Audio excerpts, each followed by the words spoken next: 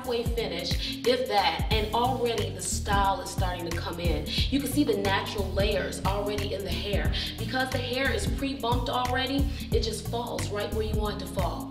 Now with the DUBY, you have so many different options. I mean, if you wanted to put a little extra flavor in and add color, you could do dark at the bottom, lighter at the top, or you could mix and alternate tracks for a different highlighted effect. You have so many different options with the DUBY.